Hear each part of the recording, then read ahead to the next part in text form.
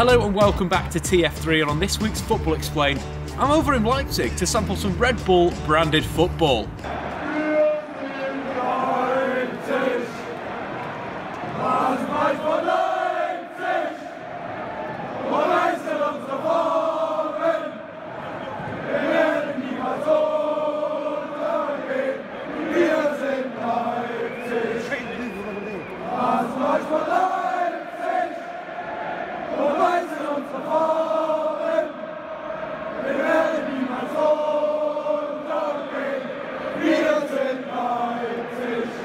RB Leipzig, or Rasenballsport Leipzig, were founded in 2009 after they bought the licence of 5th Division German side SSV Markenstadt, which allowed them to gain a foothold in the German league system. There's been protests, pigs' heads, and away fans boycotting games at the Red Bull Arena. But why are RB Leipzig so hated? In order to compete within the Bundesliga, you must adhere to the 50+1 rule. The rule states in order to compete in the Bundesliga, a club must hold the majority of its own voting right. This is designed to protect clubs from external influence from investors. Red Bull have got around this by installing 17 members that are either employees of Red Bull or very closely associated to Red Bull to be official members of the club. It costs around €800 to be a member per season. In comparison to Borussia Dortmund over in West Germany, that's around €60, so there's a big jump up there. But also it's an application process over in Leipzig, meaning that you pay the €800 but you can still be rejected. Obviously Red Bull keeping a lot of the control. Going back to why are RB Leipzig hated, they're hated because they're going against the traditions of German football. Traditionally German football is like Bayern Munich, it's Leverkusen, it's Wolfsburg, it's the big boys, and having a new guy in there really upsets that crowd, especially when they're bankrolled by someone like Red Bull and is seen as another part of their marketing wing in the company. But for me, I like Red Bull, I like what they're doing, and here's why. First up, of course, it's got to be the football. As a football purist myself, I love attacking football, fast play, lots of crosses into the box, and of course, lots of goals. And that's exactly what Red Bull have brought to Leipzig: goals, entertainment, and a whole lot of fun.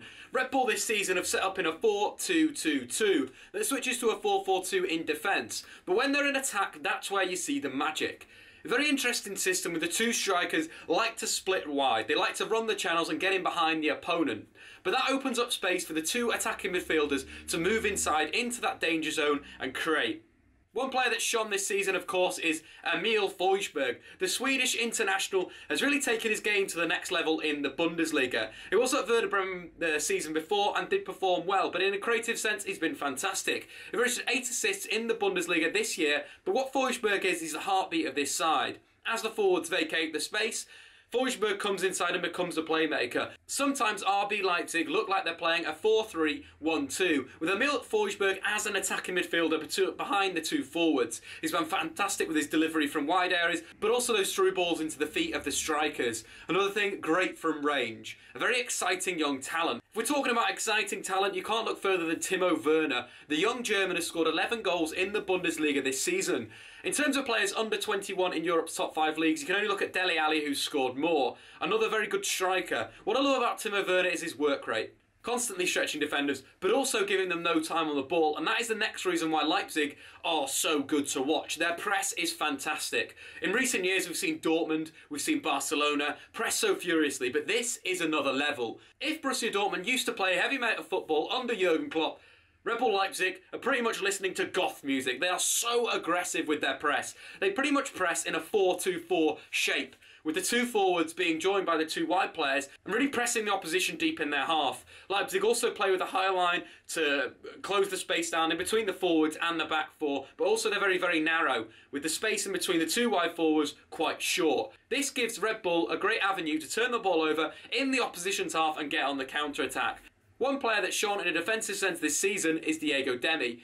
He's played a really aggressive role in central midfield. He's the guy that's winning the ball back. If you're looking at tackles plus interceptions in the opposition's half, no player in the Bundesliga has won the ball back more than Diego Demi, a brilliant, aggressive central midfielder. And if that's not exciting enough for you, the goals, the creativity, the pressing you've got in the BK8er. He's going to be one of the best players in the world. He's got a mixture of Kante's ability to win the ball back, his quick feet, his speed, but also the technical ability that Emil Forsberg possesses with his forward passing, his interplay and his eye for his goal. He's scored a number of brilliant goals from outside the area in his career and is a real threat. Against Eintracht Frankfurt, he was my man of the match, and this is what I thought about his performance.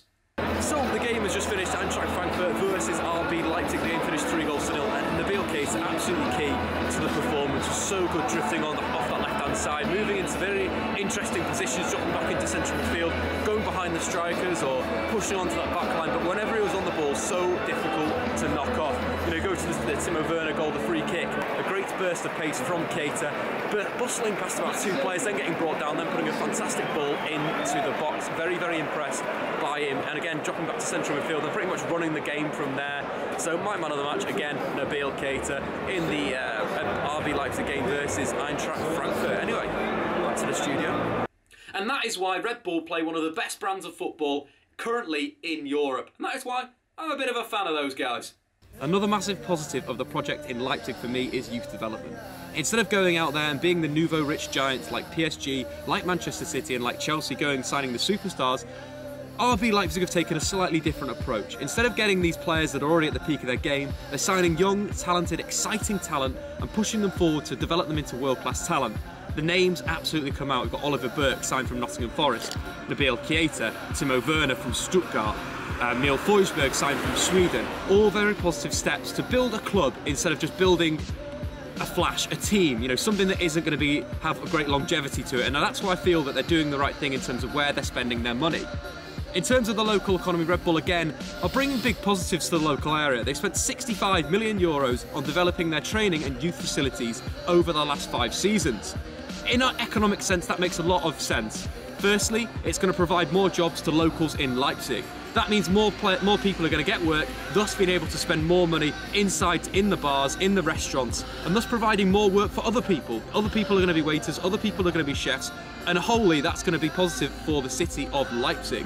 But in terms of what Ralf Rangnick wants to do in the next 5 seasons, he wants to have an entire team of players that are developed at the academy. And for me, that is the right way to go if you want to be a football club. And that's why I'm fully behind the project at Red Bull. It's good for the community, it's good for the local people, but also it's good for the young players coming through, both at the Red Bull Academy and in the first team, playing a very proactive, aggressive, exciting style of football. Anyway, I've been Statman Dave on the front three once again. Please hit that like button and subscribe if you are new to the front three. See you later.